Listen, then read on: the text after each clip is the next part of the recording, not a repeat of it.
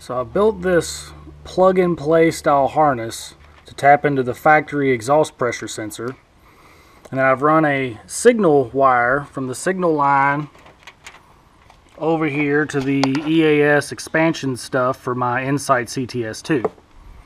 I have cut the factory exhaust pressure line and attached this air fitting here, which will allow me to pressurize the sensor to test my readings.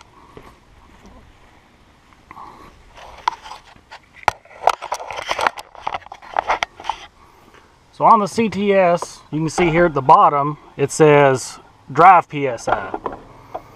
And then I have a pressure regulator here set up. So let's crank this thing up and look at it. It's about 10 PSI.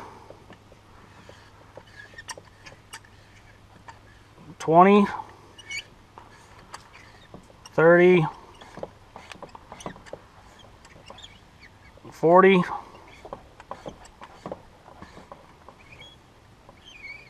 50,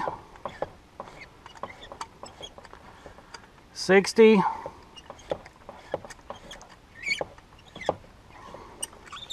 70, and then the sensor will cap right about 75 psi. So going up any further won't do any good. It'll only read up to about 75 psi. But there you go, plug and play harness using the factory sensors.